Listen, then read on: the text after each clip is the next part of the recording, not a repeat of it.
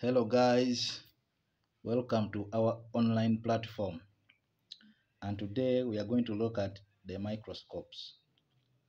Last week we introduced the concept called optical instruments, and these are instruments. We said these are instruments that work on a principle of refraction and reflection of light rays.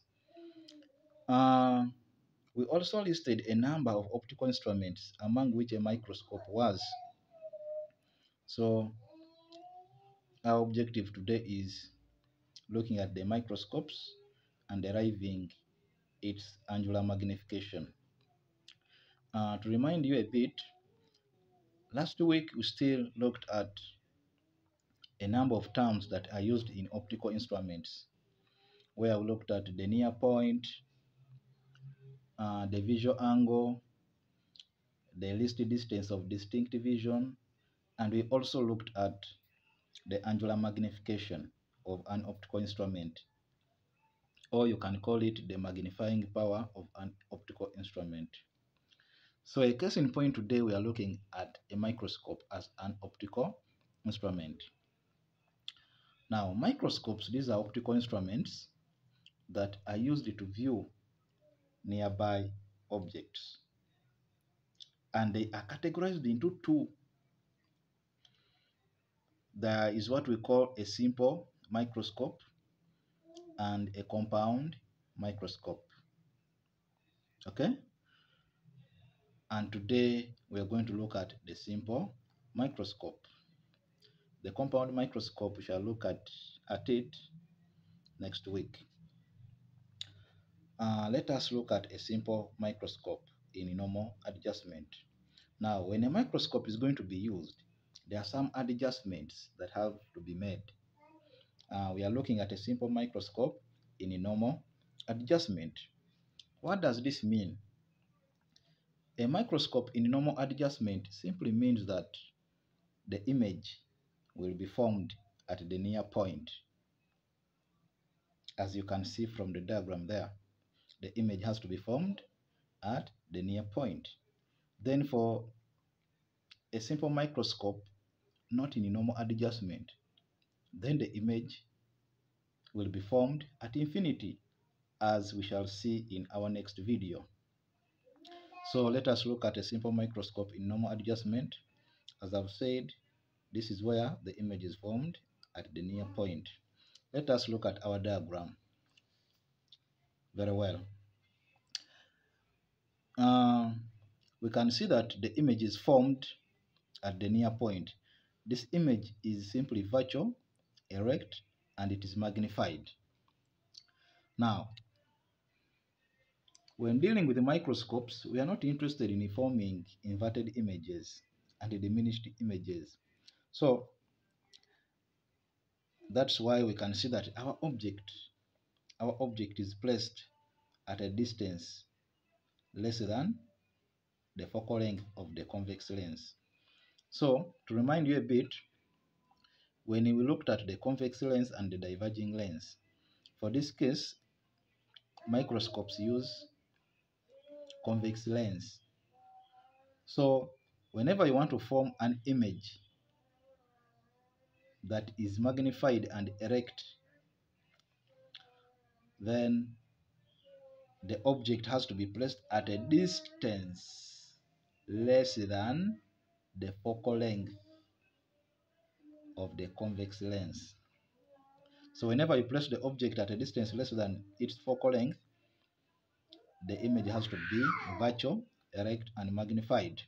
That's why the eye here, the observer, can clearly see the image. Whenever you place this object at distances greater than its focal length, then the image will be real, inverted, and at some cases diminished, and at some cases magnified. But we are interested in forming erect images, erect. That's why the object has to be placed at a distance less than the focal length of the convex lens. So let us try to derive the magnifying power of a simple microscope in normal adjustment. Now, when you happen to look at triangle I, B, C. Look at triangle CI and B. We have the height of the image H1, and see in that triangle we can see angle alpha prime. Alpha prime. This is the angle subtended at the eye by the final image when the instrument is being used. Okay? Now mathematically using trigonometry, we can see that tan of that angle alpha prime is equal to IB out of IC, okay? Of which our IB is represented by a height H1. Then IC, we can see that it is represented by a distance capital D. This distance capital D is the least distance of distinct vision, where the image can be clearly seen. Okay, so tan alpha prime is equal to IB over IC, the opposite over the adjacent. IB represented by H1, then IC represented by capital D. Now, tan alpha prime approximates alpha prime, the angle, for small angles in radians. Okay, for small angles in radians, tan alpha prime approximates the angle alpha prime for small angles in radians. What does this mean? This implies that our tan alpha prime approximates alpha prime equals to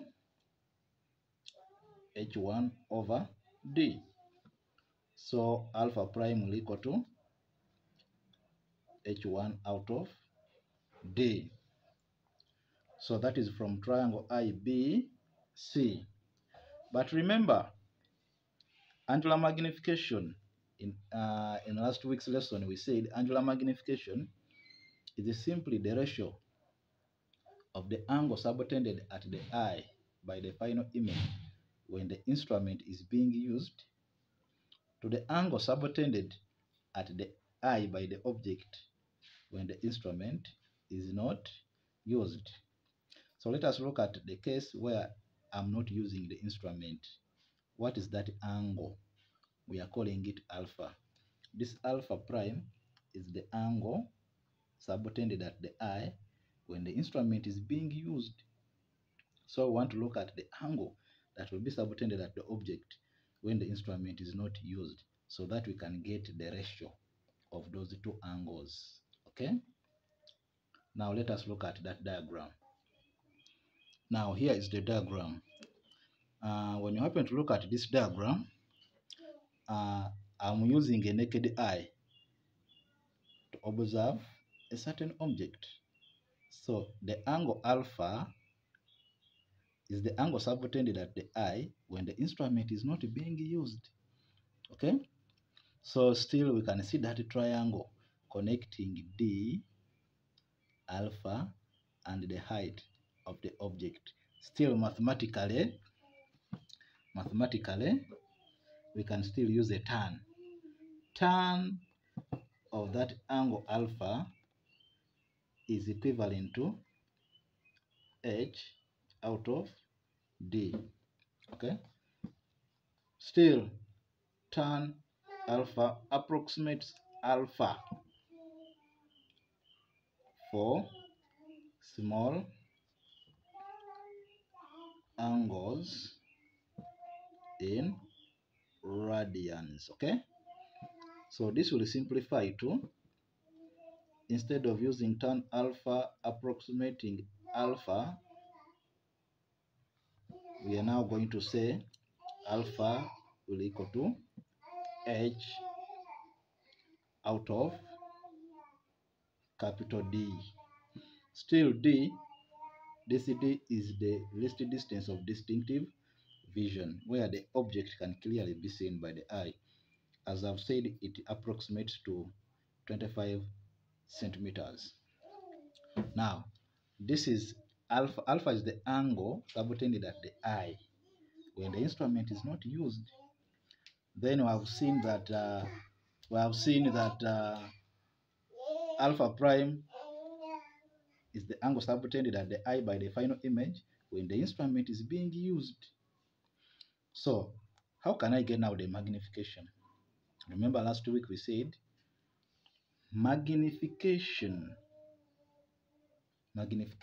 of an optical instrument is always equal to alpha prime over alpha, where alpha prime is the angle subtended by the image at the eye when the instrument is being used, and this alpha is the angle subtended at the eye by the object when the instrument is not in use. Now, since we have alpha prime and alpha, let us substitute in this equation of ours. Magnification will now become alpha prime. We saw that it was h1 out of capital D, and we are dividing it by alpha. Alpha, we have seen that it is h out of D.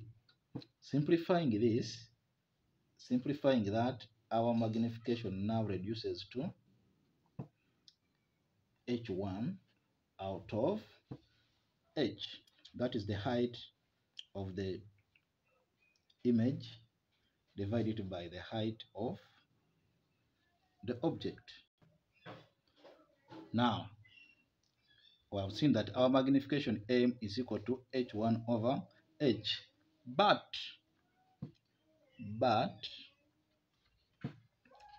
still magnification is equal to V over F minus 1. When you simplify the lens formula, magnification can still be equal to V over F minus 1. So I want to simplify this in terms of V and F, the image distance and the focal length of the lens that you have used. So our magnification is equal to V over F minus 1. In this case, our V will be the capital D, that is the image distance from the lens. So this reduces to still magnification is equal to now capital D out of F, that is the focal length of the lens being used, minus 1. This is what we call the magnifying power of a simple microscope in normal adjustment. Thank you for watching.